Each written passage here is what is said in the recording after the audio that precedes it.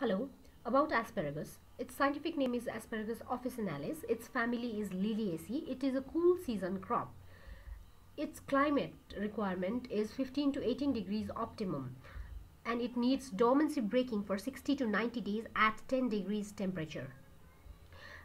The seed rate The seed rate of asparagus is 3 to 4 kgs per hectare, which means 20,000 to 25,000 seedlings per hectare. Spacing is 80 to 100 row to row and 50 to 60 plant to plant. NPK is 80, 60, 40 kg per hectare. The nitrogen breakdown being half at 20 to 25 days after planting, second and third at cutting time. Compost requirement is 30 to 40 ton per hectare. Irrigation should be done in 10 to 15 days interval. The weeding along with hoeing is done, and blanching is done by shaping a soil to a height of 20 to 25 centimeter over rows to young spears. Blanching भनेको चाहिँ asparagus को तलपट्टि अलिकति white colour को भाग हुन्छ। त्यो white colour को भाग जति धेरै भयो त्यति राम्रो मानिन्छ। त्यसलाई व्हाइट कलर को बनाउनको लागि माथिपट्टिबाट माटो हाल्दिने काम चाहिँ ब्लान्चिङ हो। र यो काम चाहिँ लगभग एस्परागसमा र लिकमा दुवैमा गरिन्छ। 20 देखि 25 सेन्टिमिटर सम्म चाहिँ माथि माटो निकाल्दिने ताकि त्यति लामो चाहिँ सेतो भाग बस्न जाओस्। यसको हार्वेस्टिङ मैच्योरिटी 1 वर्षको हो र लगभग सेकेन्ड इयर सम्म चाहिँ यसको हार्वेस्ट गरिदैन। 2 वर्षको भइसकेपछि बल्ल यसको हार्वेस्ट गरिन्छ। 1.4 देखि 1.6 क्विन्टल पर हेक्टर यिल्ड हुने गरी र एसिडिक पीएच मा यसलाई राम्रोसँग चाहिँ एसिडिक पीएच मा फलाउन सकिन्छ। अर्को छ ओक्रा, Abelmostrus esculentus, Malvaceae family, summer अथवा rainy season crop हो। क्लाइमेट में 28 देखि 35 डिग्री सेन्टिग्रेड ऑप्टिमम टेम्परेचर हो। लेस देन 18 अथवा मोर देन 40 चाहिँ यसको लागि डेट्रिमेन्टल हुन जान्छ।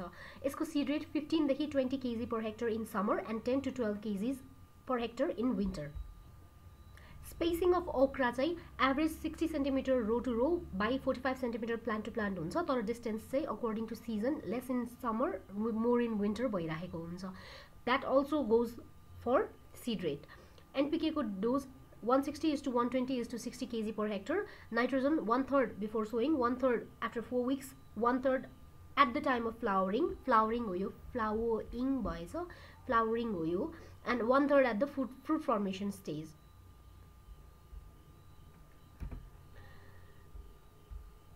यसको कंपोस्ट रिक्वायरमेन्ट 15 देखि 20 टन पर हेक्टर हो।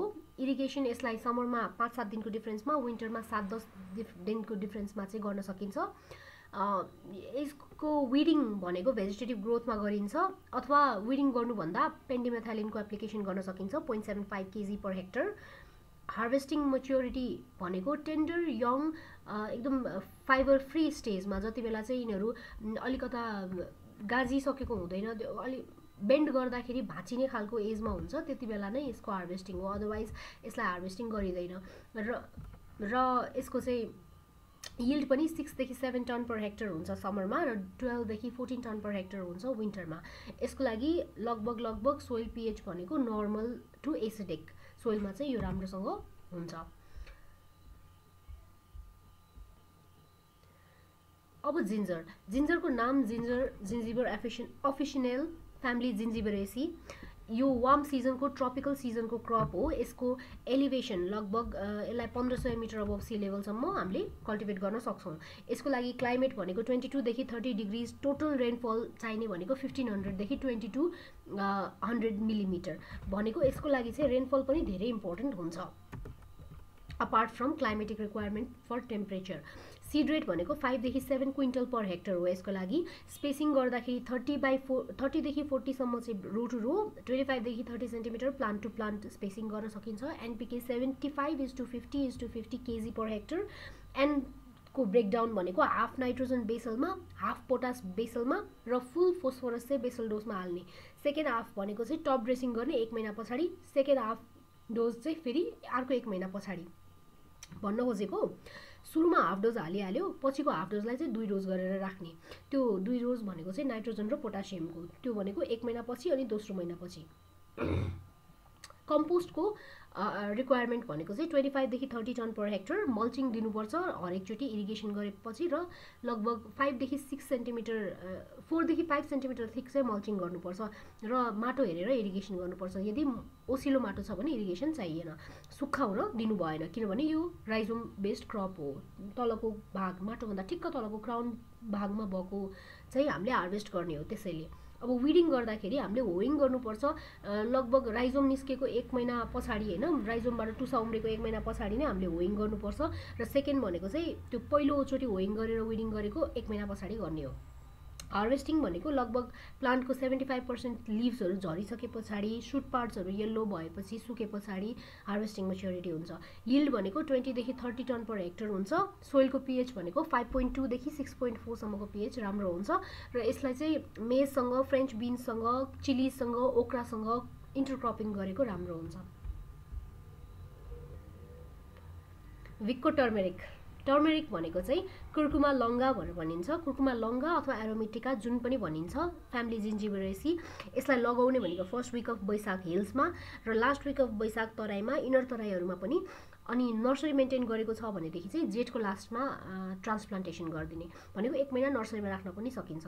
यसलाई चाहिने भनेको 20 देखि 30 डिग्री सेन्टिग्रेडको अप्टिमल ट्रपिकल क्लाइमेट हो। 1500 देखि 2500 mm रेनफल चाहिन्छ र यसको लागि सिड रेट भनेको अघिको ठ्याक्कै 4 टाइम्स 20 देखि 25 क्विन्टल पर हेक्टर चाहिन्छ राइजोम्सहरू। अरू सबै टन पर हेक्टरमा आउँछ, यो क्विन्टल छ है जिन्जर र टर्मरिक। तर जिन्जरभन्दा ठ्याक्कै 4 गुणा बढी चाहिन्छ। यसको स्पेसिङ 45 देखि 60 इन्टु 15 देखि 25। यसले गर्दा चाहिँ फरक परिदिन्छ। यी प्लान्ट टु प्लान्ट स्पेसिङ टर्मरिकको लागि कम छ नि त, त्यसैले यसमा के गर्नुपर्छ त सिड रेट ठ्याक्कै 4 गुणा बढी लाग्छ।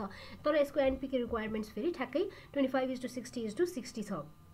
फोस्फरस र पोटास चाहिँ माथिल्लो भन्दा बढी 10 ले, उ चाहिँ नाइट्रोजन चाहिँ फेरि ठ्याक्कै 1/3। 30 दिनको दिनमा, 45 दिनको दिनमा, 90 दिनको दिनमा र 120 दिनको दिनमा लगाएको चाहिँ हामीले कल्टिभेट गर्नुपर्छ। र लगभग total of 100 kg additional nitrogen is added at the लास्टमा चाहिँ हामीले 100 kg नाइट्रोजन एक्स्ट्रा हालिदिने गऱ्यो भने राम्रो फल्छ। यसलाई चाहिने कम्पोस्ट भनेको 25 देखि 30 टन पर हेक्टर हो र इरिगेसन गर्दाखेरि लगभग राइजोमको लगाउने बेलामा अनि राइजोम मजाले बल्किङ हुने स्टेजमा चाहिँ इरिगेट गर्ने, अरू बेलामा पर्दैन। विडिङ गर्दाखेरि 1 महिना 2 महिनापछि अनि 4 महिनापछि अनि 150 दिनपछि गर्ने हो। अर्थिङ अप गर्दा चाहिँ 90 देखि 100 डेको दिनमा गर्नुपर्छ र 120 दिनको दिनमा पनि गर्नुपर्छ। हार्वेस्टिङ म्याच्योरिटी लगभग मङ्सिर पुसमा हार्वेस्ट गरिन्छ। यिल्ड गर्दाखेरि 40 देखि 45 टन पर हेक्टर आउँछ। सोइल पीएच 5.5 देखि 6.5 को चाहिन्छ र यसमा क्युरिङ भन्ने प्रोसेस गरिन्छ। जब चाहिँ हामीले राइजोमलाई मदर प्लान्टसँग छुट्याउँछौँ, यसको चाहिँ ठ्याक्कै राइजोम पार्ट हो हामीले हार्भेस्ट गर्ने। त्यसलाई हार्भेस्ट गरिसके पछाडि कपरको भाँडोमा राखेर बोइल गरिन्छ केही मिनटसम्म। त्यस पछाडि ड्राई गर्ने, पलिस गर्ने अनि मार्केटिङ गर्ने। यो चाहिँ यसको प्रोसिडियर हो।